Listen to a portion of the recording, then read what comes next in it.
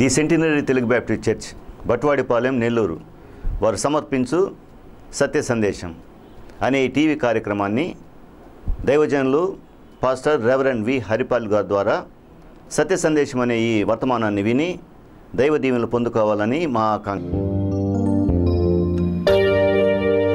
పరిశుద్ధుడవై మహిమ ప్రభావములకు నీవే పాత్రుడవు, బలవంతుడవై దీనుల పక్షమై కృప చూపువాడవు. పరిశుద్ధుడవై మహిమ ప్రభావములకు నీవే పాత్రుడవు, బలవంతుడవై దీనుల పక్షమై కృప చూపువాడవు. దయాళుడవై ధారాళముగా నన్ను దీవించిన శ్రీమంతుడా, ఆరాధన నీకే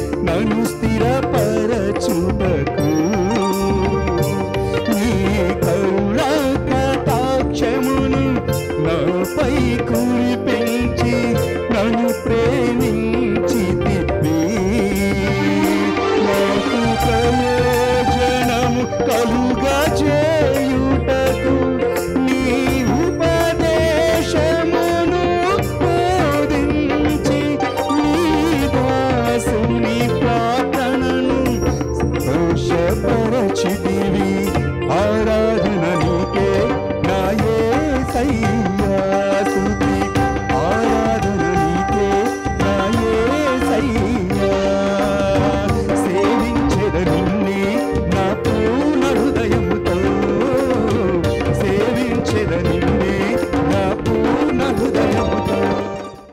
పరిశుద్ధ గ్రంథంలో నుండి పాత నిబంధన నుండి ఆదికాండము 3వ అధ్యాయము 14వ వచనం నుండి 19వ వచనం వరకు చదువుకుందాం. అందుకు దేవుడైన యెహోవా సర్పంతో, నీవు దీని చేసినందున పశువులన్నిట్లోనూ భూజంతువులన్నిట్లోనూ నీవు శపించబడిన దానవై నీ కడుపుతో ప్రాకుచు నీవు బ్రతుకు దినములన్నీ మన్ను తిందువు. మరియు నీకును స్త్రీకిని నీ సంతానమునకును ఆమె సంతానమునకును వైరము కలుగు చేసేదను. అది నిన్ను తల మీద కొట్టును, నీవు దానిని మెడెం మీద కొట్టుదమని చెప్పెను. ఆయన స్త్రీతో, నీ ప్రయాసమును నీ గర్భవేదనను నేను మిక్కిలి హెచ్చించెదను. వేదనతో పిల్లలను కందువు, నీ భర్త ఎడల నీకు వాంఛ కలుగును, అతడు నిన్ను ఏలునని చెప్పెను. ఆయన ఆదాముతో, నీవు నీ భార్య మాట విని తినవద్దని నేను నీకు ఆజ్ఞాపించిన వృక్ష ఫలములు తింటివి గనుక నీ నిమిత్తము నేల శపింపబడి ఉన్నది. ప్రయాసముతోనే నీవు బ్రతుకు దినములన్నీ దాని పంట తిందువు. అది ముండ్ల తుప్పలను గచ్చపొదలను నీకు మొలపిచ్చును. పొలములోని పంట తిందువు. నీవు నేలకు తిరుగు చేరు వరకు నీ ముఖము చెమట కార్చి ఆహారం తిందువు. ఏలయనగా నేల నుండి నీవు తీయబడితివి, నీవు మన్ను గనుక తిరిగి మన్నైపోదుమని చెప్పెను. దేవుడు తన పరిశుద్ధ వాక్యమును మన వెనుకల్లో దీవించి ఆశీర్వదించును గాక. ఆమేన్. ప్రార్థన చేసుకుంటాం. కృపా సత్య సంపన్నుడ, సర్వలోక సృష్టికర్త, సర్వాధిపతి, నీ బంగారు పాదమునకు స్తోత్రములు నాయన.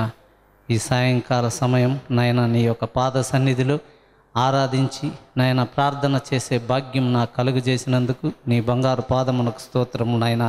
1 కొరింథీయులు 27లో ఏ శరీరుని ఎదుట అతిశయింపబడకుండానట్లు జ్ఞానమును సిగ్గుపరచుటకు లోకములో వెర్రివారిని దేవుడు ఏర్పరచుకొని ఉన్నాడు అనే విధంగా తండ్రి మేము అతిశయింపకుండానట్లు తండ్రి మీకు అణిగి మెణిగి ప్రభువా మీకు ఇష్టానుసారులమై మేము జీవించుటకు సహాయము దయచేయమని అడుగుతూ ప్రభువా మా సంఘం ద్వారా స్పాన్సర్ చేయబడినటువంటి సత్య సందేశము అనే టీవీ పరిచర్యను నాయన మీరు వాడుకోమని, ఇదిగో తండ్రి టెడ్డీ టీవీ ద్వారా లోకమంతటా నాయన ఈ యొక్క పరిచర్యను చూస్తుండగా పరిశుద్ధాత్మలను నాయన కుమ్మరించి ప్రభా ఆ టెడ్డీ టీవీ ద్వారా ఉన్న సత్య సందేశం అనే పరిచర్యను నాయన చూసే ప్రతి ఒక్కరూ నాయన రక్షింపబడినట్లుగా దీవించి ఆశీర్వదించి మీ యొక్క ఆశలకు నాయన అనుగుణంగా మీ యొక్క ఆత్మానుసారంగా తండ్రి మీ హృదయానుసారంగా వారు జీవించినట్లు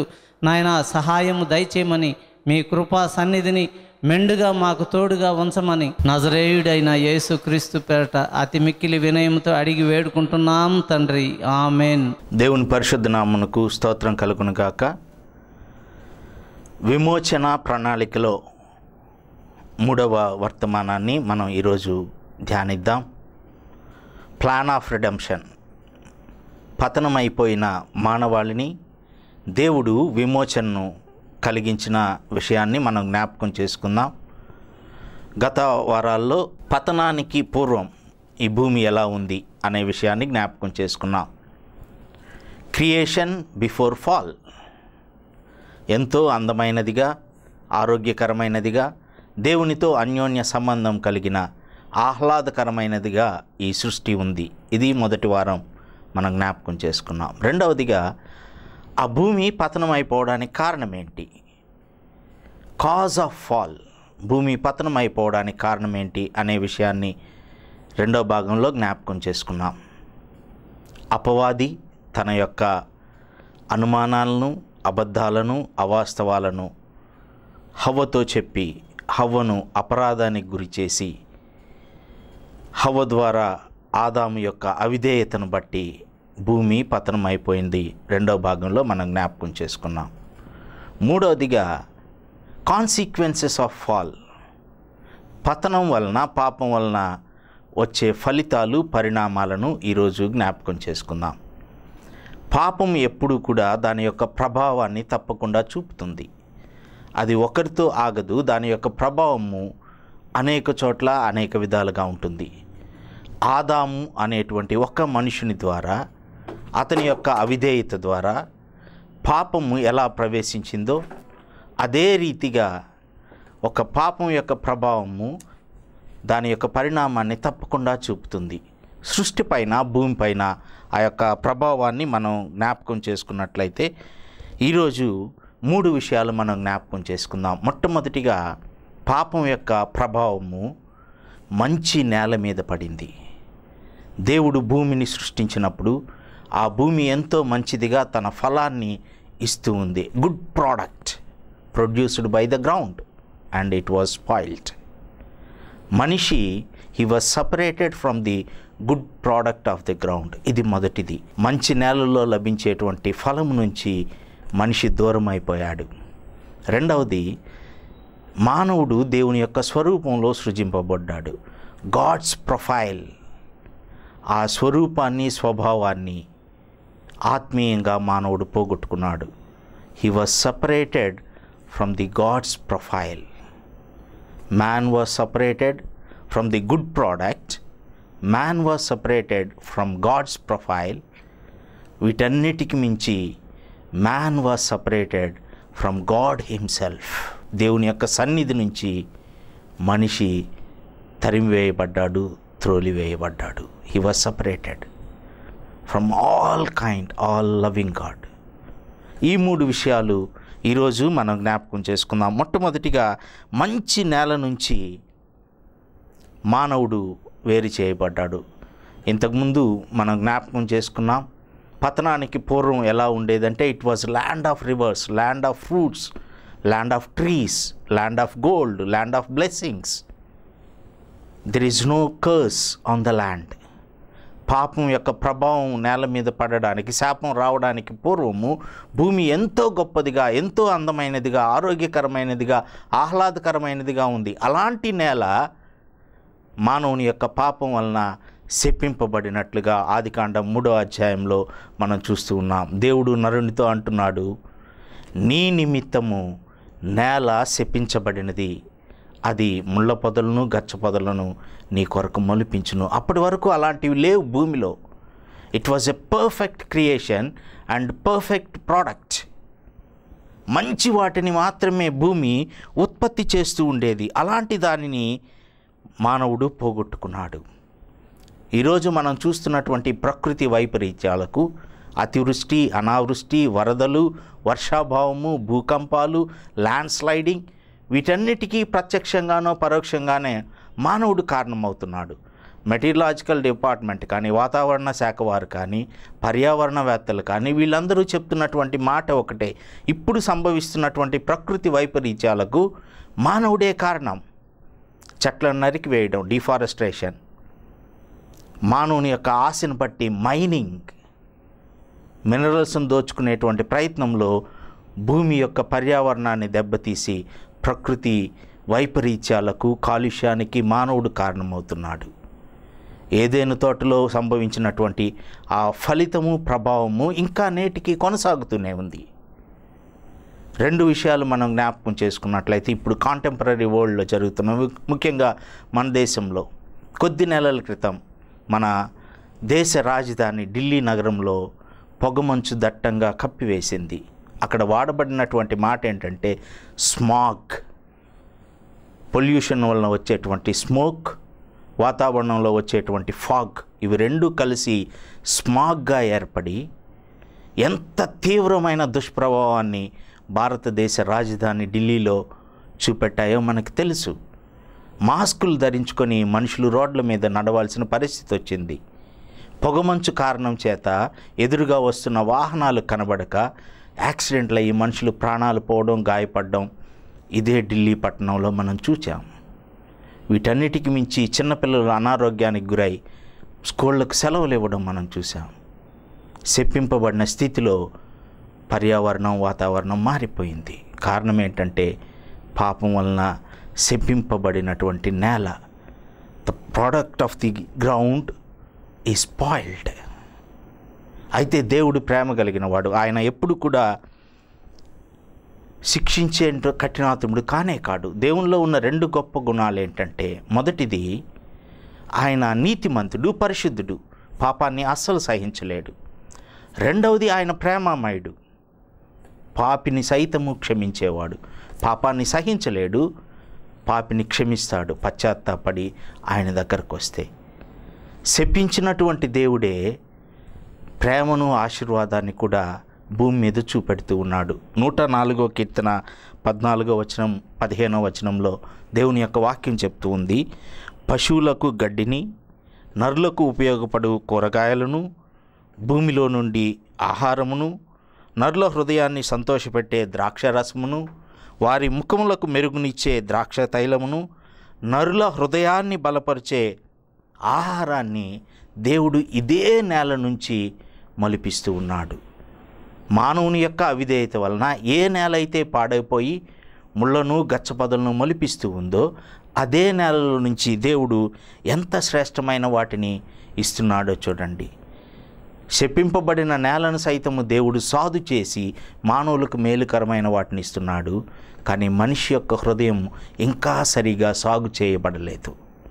ఈ వచనాన్నే మనం జ్ఞాపకం చేసుకుంటే, నరుల హృదయాన్ని సంతోషపెట్టే ద్రాక్షరసమును, ముఖములకు మెరుగునిచ్చు ద్రాక్ష తైలమును, నరుల హృదయాన్ని బలపరచు ఆహారాన్ని దేవుడు ఇస్తున్నాడు.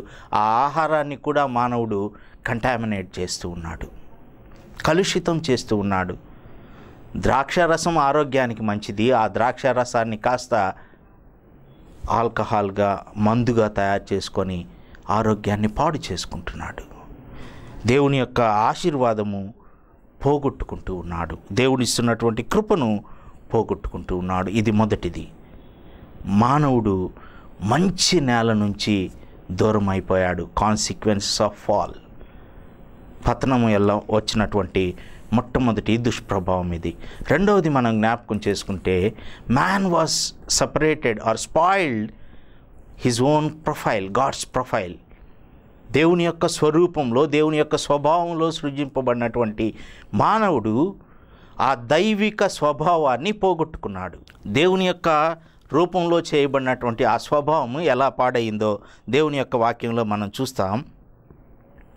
ఆదాము హవ్వలను దేవుడు శపించినటువంటి ఆ వాక్య భాగాన్ని మనం పరిశీలన చేసినట్లయితే, హవ్వ పైన దేవుడిస్తున్నటువంటి మాట ఏంటంటే, నీవు ప్రసవ వేదనతో నీ గర్భఫలము యొక్క వేదనను నేను హెచ్చిస్తాను అంటూ ఉన్నాడు.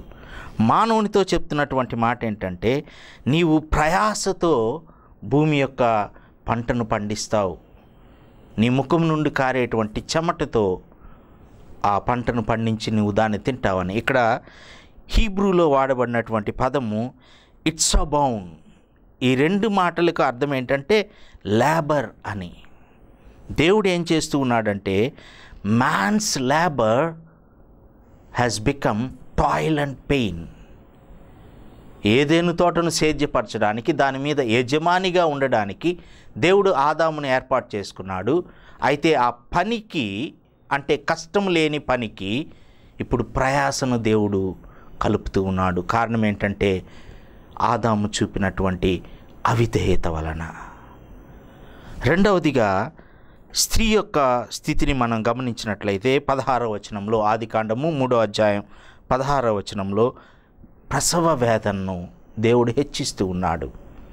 మీరు ఫలించి అభివృద్ధి పొంది భూమిని నింపండి, ఎలాంటి ప్రయాస లేకుండా, ఎలాంటి వేదన లేకుండా ఫలించమని దేవుడిచ్చినటువంటి ఆశీర్వాదము పాపం వలన శాపంగా మారిపోయింది. ప్రసవ వేదన, అక్కడ వాడబడినటువంటి పదము ఇన్ పెయిన్, దానిలో నుంచి వచ్చినటువంటి మాటే లేబర్ పెయిన్స్, పురిటి నొప్పులు, ప్రసవ వేదన.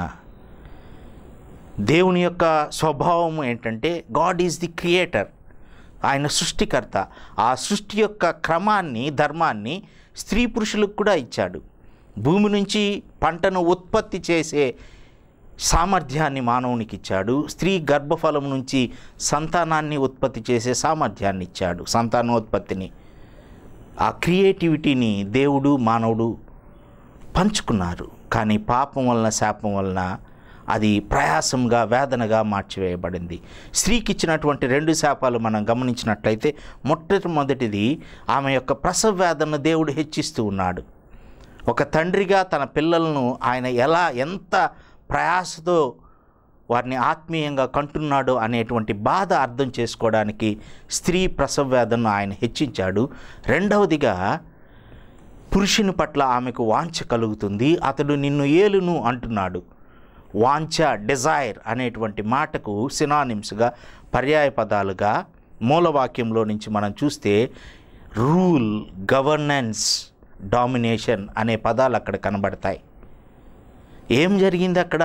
పురుషుని పట్ల వాంఛ కలగడం అంటే అప్పటి వరకు ఉన్నటువంటి అనురాగము, అనుబంధము, ఆప్యాయత మారిపోయి ఆధిపత్య పోరు ప్రారంభమైంది. అది డిజైర్. సాటి అయినటువంటి సహాయంగా పురుషుని కొరకు ఏర్పాటు చేయబడినటువంటి స్త్రీ ఆధిక్యతను ప్రసాదించడానికి ప్రయత్నం చేస్తుంది, ఆధిక్యతను ప్రదర్శించడానికి ప్రయత్నం చేస్తూ ఉంది. ఆదాముకి ఇవ్వబడినటువంటి శాపంలో కూడా ఒకటి నేలకు, రెండవది వ్యక్తిగతంగా ఆదాముకు సంభవించింది. మొదటిదేంటి?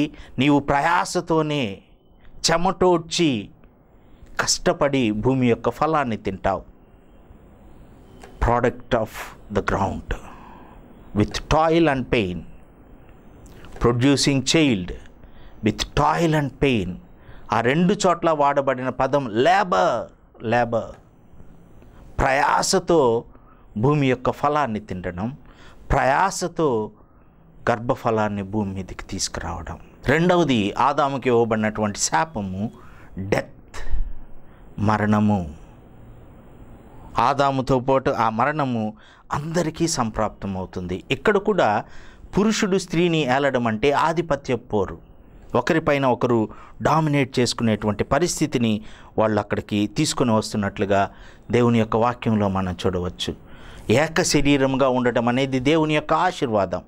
ఒకరిపైన ఒకరు ఆధిపత్యం చెలాయించడం అనేది కుటుంబానికి, వ్యక్తిగత జీవితాలకు ఎప్పుడు కూడా మంచిది కాదు. ఇప్పుడున్నటువంటి మానవ మనస్తత్వాలను మనం పరిశీలన చేస్తే చాలా వరకు స్త్రీ ఎప్పుడూ కూడా భర్త తన కొంగున ముడివేసుకో ఉండాలని కోరుకుంటుంది. పురుషుడు ఎప్పుడు స్త్రీని తన కాళ్ళ కింద చెప్పులాగా అణిచివేయాలని చూస్తున్నాడు.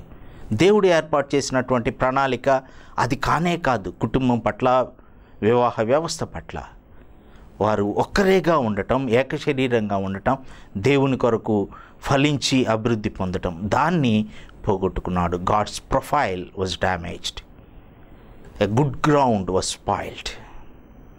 మంచి ఫలాన్ని ఇచ్చేటువంటి నేల మానవుని నిమిత్తమై శపింపబడింది. పాపం వలన వచ్చినటువంటి పరిణామాల్లో ఇది మొదటి దుష్పరిణామం. మంచి ఆహారాన్ని ఇచ్చేటువంటి అది శపింపబడింది. రెండవదిగా ఆదాము హవ్వలు దేవుడిచ్చినటువంటి మంచి స్వభావాన్ని పోగొట్టుకున్నాడు. మూడవదిగా దేవునికే దూరం అయిపోయాడు. దేవుడు నిత్యము వారితో మాట్లాడేవాడు, సాయంకాలం పూట వారితో సంచరించేవాడు, సహవాసంలో ఉండేటువంటి వారు. కానీ దాన్ని వాళ్ళు పోగొట్టుకున్నారు. దేవుడు ఆదాము హవ్వలను ఆ తోట నుండి వెళ్ళగొట్టి అని రాయబడింది. They were banished, cent out. తోట నుంచి పోవడం కష్టం కాదు, కానీ దేవుని సన్నిధిలో నుంచి పోవడం చాలా దుఃఖకరం, చాలా హృదయ విదారకరమైనది. అందుకనే అపోస్తలుడైన పౌలు అంటాడు, ఏ భేదమును లేదు, మానవులందరూ పాపం చేసి దేవుడు అనుగ్రహించు మహిమను పొందలేకపోతున్నారు. We loss the glory of God. దేవుని యొక్క మహిమ సన్నిధిని ఆదాము హవ్వలు ఏదైనా తోటలో పోగొట్టుకున్నారు. They were separated from God himself. దేవుడి నుంచే వాళ్ళు పూర్తిగా వెళ్ళిపోయినట్లుగా దేవుని యొక్క వాక్యం తెలియచేస్తూ ఉంది. దేవుని యొక్క మహిమను పొందలేకపోతున్నాం. ఎప్పుడైతే ఈ పాపం అనేది ఉంటుందో దేవుని యొక్క ఆశీర్వాదాల నుంచి కూడా దూరం అవుతాం.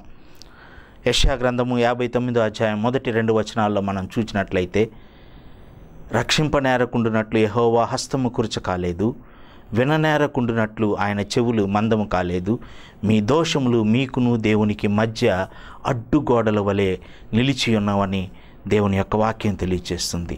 మన దోషాలు మనల్ని దూరం చేసేస్తాయి. దేవుని మహిమను పోగొట్టుకున్నాం, దేవుని యొక్క ఆశీర్వాదాలను దూరం చేసుకున్నాం, దేవునికి శత్రువులుగా మార్చబడ్డాం, దేవునికి దూరస్థలమయ్యాం. అయితే దేవుడు కృప కలిగిన వాడు కనుక తన ప్రియకుమారుడైన యేసుక్రీస్తు ప్రభు ద్వారా ఆ దూరాన్ని తీసివేశాడు. యేసుక్రీస్తు ప్రభు యొక్క శిలువ మరణం ద్వారా శత్రుత్వాన్ని తీసివేసి మనల్ని దేవునికి స్నేహితులుగా, దేవుని కుమారులుగా, దేవుని దత్తపుత్రులుగా మార్చి ఆయన ఆత్మను మనకు సంచకరువుగా అనుగ్రహించాడు.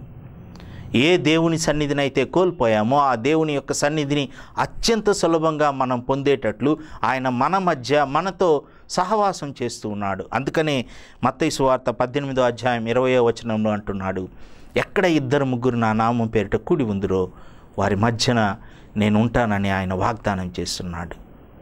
దేవుని సన్నిధి నుంచి దూరం అయిపోయిన మనకు దేవుడిస్తున్న ఉచితమైన కృపావరం ఇది.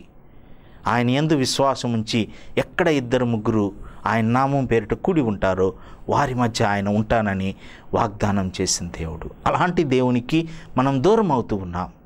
ప్రసంగి గ్రంథకర్త అంటాడు, ప్రసంగి గ్రంథము 7వ అధ్యాయం 29వ వచనంలో మహాజ్ఞాని అయిన సొలొమోను చెప్తున్నటువంటి మాట, దేవుడు నరులను యథార్థవంతులుగా సృష్టించను, అయితే వారు అనేక తంత్రములను కల్పించుకొని ఉన్నారు.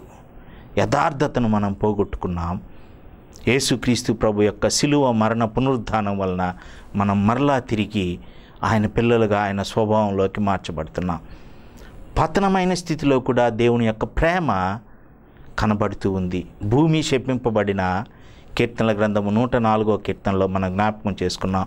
ఆ భూమి మానవులకు పశువులకు అవసరమైన మేలుకరమైన ఆరోగ్యకరమైన ఆహారాన్ని ఇస్తూ ఉంది. హవ్వ పాపం చేసి గర్భఫలంను ప్రయాసతో సంతానాన్ని భూమి మీదకి తీసుకొస్తున్న తిమోతికి రాసిన మొదటి పత్రికలో అపోస్తలుడైన పౌలు అంటాడు, ఆమె యొక్క ప్రవర్తనను బట్టి విశ్వాసాన్ని బట్టి రక్షణకు కారకుడైన యేసుక్రీస్తు ప్రభు యొక్క సంతానానికి ఆమె మూలంగా ఉంటున్నట్లు, తన ప్రవర్తనను బట్టి ఆమె రక్షణ పొందుతున్నట్లు ఆమె అపరాధం క్షమించబడిందని అపోస్తలుడైన పౌలు తిమోతి పత్రికలో రాస్తాడు. అవిధేయతను చూపి మరణానికి గురైనటువంటి మానవులను పునరుద్ధాన ఫలానికి మొదటిగా యేసుక్రీస్తు ప్రభు ఉండి మనల్ని కూడా నిత్య మరణం నుండి నరక శిక్ష నుండి తప్పించి నిత్య జీవాన్ని దయచేస్తున్నాడు. తల వంచి ప్రార్థన చేసుకుందాం. దేవుడు తన పరిశుద్ధ వాక్కును మన వినికిడిలో దీవించునుగాక. ఆమెన్. ప్రేమ నమ్మకం కలిగిన మా గొప్ప తండ్రి, మమ్మల్ని మిక్కిలిగా ప్రేమిస్తున్న మా ప్రియ ప్రభువా, మీకు వందనాలు, స్తుతులు, స్తోత్రాలు చెల్లిస్తున్నాం. ప్రభువా, మానవుల యొక్క పాపం వలన నేల శపింపబడింది, మంచి ఫలమునిచ్చు భూమి శపింపబడింది. మా యొక్క అవిధేయత వలన, అపరాధం వలన, అపవిత్రత వలన మా తండ్రి మంచి స్వభావాన్ని మేము పోగొట్టుకున్నాం. యథార్థవంతులుగా మీరు మమ్మల్ని సృష్టిస్తే అనేక తంత్రములను కల్పించుకొని ఆ మంచి స్వభావాన్ని పోగొట్టుకున్నాం. వీటన్నిటికీ మించి మీతో ఉన్న సహవాసాన్ని, మీతో ఉన్న సంబంధాన్ని పోగొట్టుకున్నాం. క్షమించుటకు సిద్ధమైన మనసు కలిగిన దేవ, మా అపరాధములను, అవిధేయతను, అపవిత్రతను మన్నించమని, క్షమించమని కోరుతూ ఉన్నాం. మీరు క్షమించుటకు సిద్ధమైన మనసు కలిగిన దేవుడో కనుక మీ కృపచేత, కేవలం మీ కృపచేత మమ్మల్ని క్షమించి మేము పోగొట్టుకున్న మీ మహిమను, ఆశీర్వాదములను తిరిగి మాకు అనుగ్రహించి మీ నామానికి మహిమ తెచ్చుకోమని అడుగుతూ ఉన్నాం. మరణము నుండి, నరకము నుండి మమ్మల్ని తప్పించండి. నిత్య జీవమునకు వారసులుగా మమ్మల్ని మీ దగ్గరకు చేర్చుకోమని ఘనత, మహిమ, ప్రభావం మీకే చెల్లిస్తూ యేసుక్రీస్తు ప్రభు యొక్క శ్రేష్టమైన నామున ప్రార్థించి వేడుకొంచున్నాం తండ్రి. ఆమెన్. మన పరమ తండ్రి అయిన దేవుని ప్రేమ, మన ప్రభువును రక్షకుడైన యేసుక్రీస్తు కృప, పరిశుద్ధాత్మ దేవుని ఆదరణ, అన్యోన్య సహవాసం ఇక్కడ చేరిన మనకును, ఆయన్ని ప్రేమించి ప్రతి ఒక్కరికి ఇప్పుడును ఎల్లప్పుడూ సదాకాలం తోడైండి కాపాడునుగాక. ఆమెన్.